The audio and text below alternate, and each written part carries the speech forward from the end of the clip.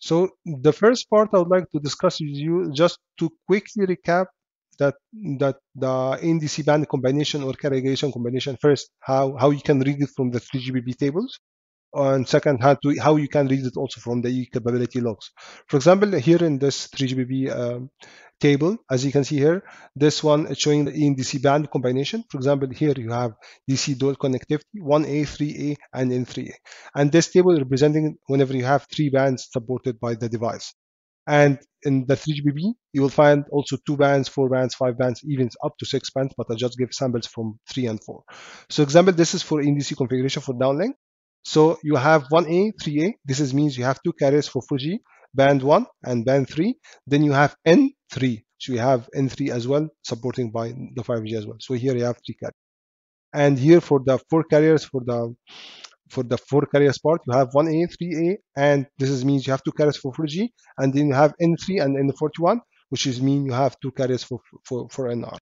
So this is how you can read it, as you can see here. If you don't have anything like, for example, N, this means for 5G. If it's, and it would be always separated by dash. If it's like within the NR, for example, this is within the, and underscore if it's between 4G and 5G. This is how you can read the band combination from the 3GPP documents. Now in the right figure here, as you can see here, this is from the U capability logs. For example, I open this message, which is called UEMRDC capability NR. This is during 5G non-standalone. After this message, you'll find this kind of NR parameters under tariff parameters MRDC. Then you'll find the band combinations being supported here. Usually find it like this, band UTRAN, for example. Here is showing as 1. This is band 1, first one. A means it's only single carrier. This is the class like telling you, for example, how many carriers you have, 1, 2, contiguous, non-contiguous, and so on. I have one video in details about that part also. You can refer to this video. Then here showing this is the first band, which is the anchor, band 1. Then you have a second carrier for the 4G, which is band 3. And also this is again showing as A. This means it's only one carrier. So far you have 2 carriers. Then here you have additional carriers, which is 41. Band 41, but this time it's C. C means it's 2 carriers. So in this case, you have 4 carriers in 4G. And if you're going to 5G, you have only 1 carrier, which is N77A. So now you have as a total 4 LTE carrier components plus 1 NR carrier component. So this particular device supporting up to 5 carrier component, 1 for 4G and 1 for NR. And this is just showing the exact sum format as you. This is important to understand, but the most important point, try to look into these tables, because sometimes you just need to know for reference. For example, if you have different frequencies in the network, you need to confirm which one is being supported by 3GPP as a band combination. So let's move forward for the next part. So the second part here, actually, we are going to discuss a very important concept. It's about something called operating bands and MFBI feature. What it means by operating band.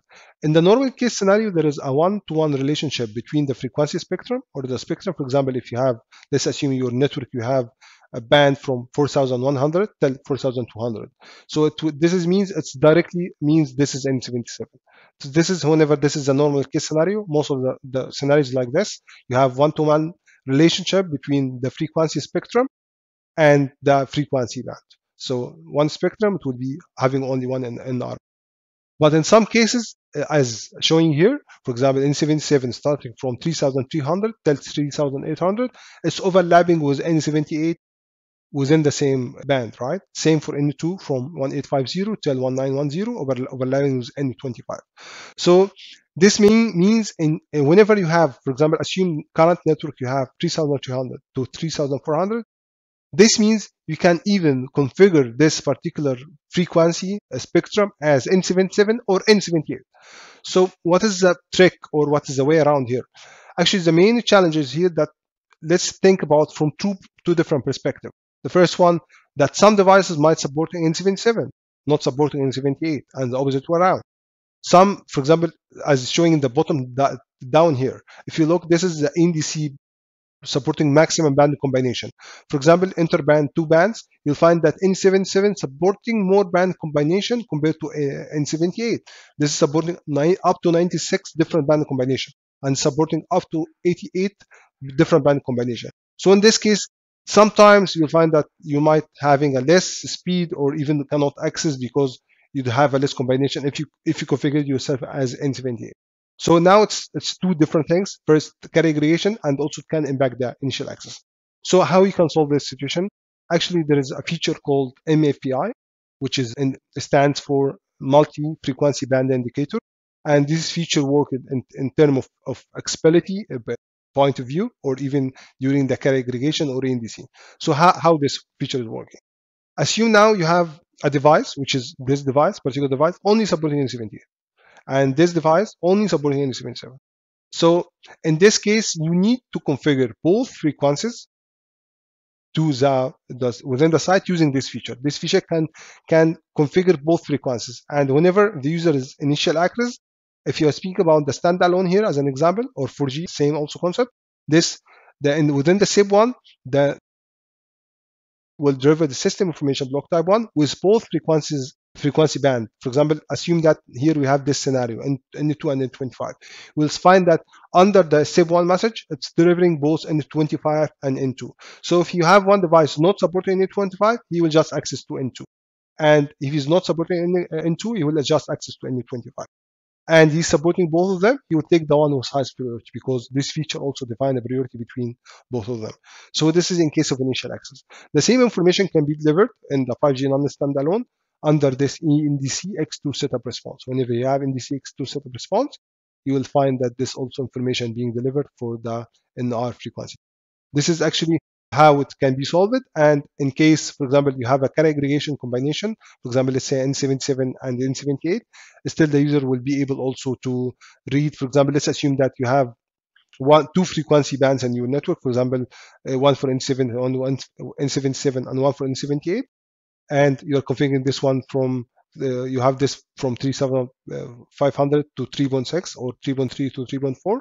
So the MFBI will let the user read both of them. For example, let's assume both of them as N77. So if the user of the carrier aggregation only supporting N77 plus N77, in this case, the users can enjoy the services of the carrier aggregation or even for the initial access. This is a very important feature. I didn't try it in 5G yet, but I have tried in 4G, and I have observed a very good increase in the carrier aggregation users. And when we tried this feature, it was between band 38 and band 41. This is in 4G. So this is just an example for your reference. So now let's move to the last concept about the NR operating band, which is related to supplementary downlink and supplementary uplink. See what we can get from that part. Okay. Now for the supplementary downlink and supplementary uplink. What means by this? This means that some particular frequencies are shown in the bottom right here. For example, I give a sample from N8 and N29. I will just also show you the complete combination which you have it from 3GPP. I will show you the complete band list. But for example, assuming this part, this means this frequency only NA80 can only be used for uplink. And this one can be used only for downlink. For example, this one overlapping with one of the 1800 band, it's okay. But this one, it's just for the SDL. For SDL supplementary downlink, can be used for carrier aggregation only. For example, can be configured if the users, the operator, for example, purchase one of these carriers, he can configure it to be used only as a carrier aggregation. So it can be used as a capacity-wise to offload any of the existing sites through configuring this carrier as a carrier aggregation. So this is a use case of the SDL. You'll find I have seen some networks already being used that in 4G, not yet in 5G, but I have seen some networks having some carriers which is only supporting SDL downlink. So this can be used only for carrier aggregation, no any other use cases. For the SUL, actually, this is very, very useful, especially for the current scenario for the. As you know that NR, especially if you're speaking about the C-band, if you look into this figure on the left here, this is showing the coverage, or the red one. This is for band N78. So you can see that downlink coverage can reach from till the edge, while the uplink coverage is only reaching till this black circle, as you can see here. This is the maximum. So you have a limitation in the uplink coverage. So in this case, even your downlink coverage is extending till here, but you cannot enjoy this particular area because of the limitation in the uplink, because as you know, all the feedbacks need the uplink coverage. So in this case, for example, if you have existing SUL network or carriers from the 4G can be used as SUL, this case you can configure this carrier as SUL, so it can be working as a supplementary for this particular N78. So the uplink will be through the SUL and downlink will be through the N78. So in this case, you extend the coverage, as for example, showing in the right figure here. the right figure here is showing that example for C band. I have a C band here, and I have the 4G. I have used the uplink of the 4G to be utilized as NR for 1800 band as NR uplink. So in this case, the coverage before was being limited till here only. Now I can extend it by this far because of the supported of the uplink here. So I can extend it up to this particular range whenever I'm using, and this is called the feature called uplink downlink decoupling. I believe you might be aware about it. So now let me quickly show you the complete band combination which you have it also the band combination and what kind of bands currently support SDL and DL from the 3GPP table. Okay, as you can see in this table, this is from the 3GPP. As you can see here, you have this is a supporting uplink band and this is downlink band, and you have here double smooth. So if I filter here, I can just filter on SDL and DSL, for example, those two. You'll find that this is all the current combination which you have it supporting either uplink or downlink. For example, only these three carriers supporting is downlink, and all of these carriers supporting uplink.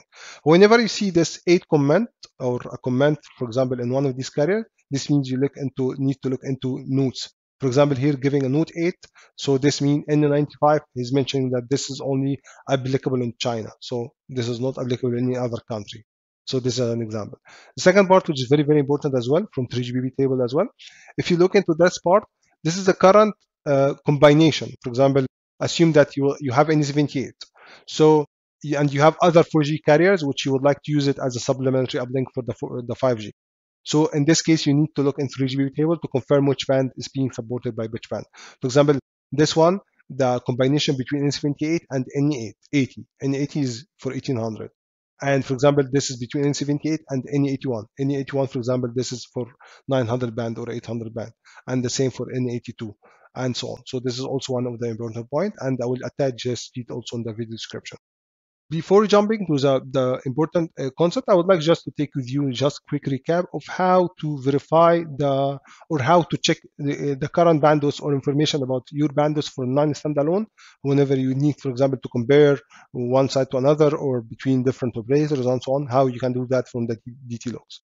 First, the table on the left here is just going a sample from all the supporting band for NR. As you know, that is, as we speak in the previous session for the NR slot, we have this different duplex mode FDD TDD, and we have even half duplex FDD. And also there is another duplex called the SUL and this SDL, supplementary uplink and downlink, and this will be explaining details. And I will attach one table in video description which is covering all the bands of the NR. And here it is just supporting band, for example, per SCS, just to give you for information. This is only for FR1. So in the figure on the right here, as we discussed before in the explicit session, as you can see here, this is how you can check the current NR band, for example, and band is supported. Under the RSU confirmation message during the SGNB addition, you will find under this message, search for SP cell, secondary primary cell configuration. Under that part, you'll find frequency information downlink. Under this, you'll find the SSP location or frequency and the frequency band indicator, which is N78 here, for example, and here is the bandwidth, and here is our carrier spacing. So this is how you can verify.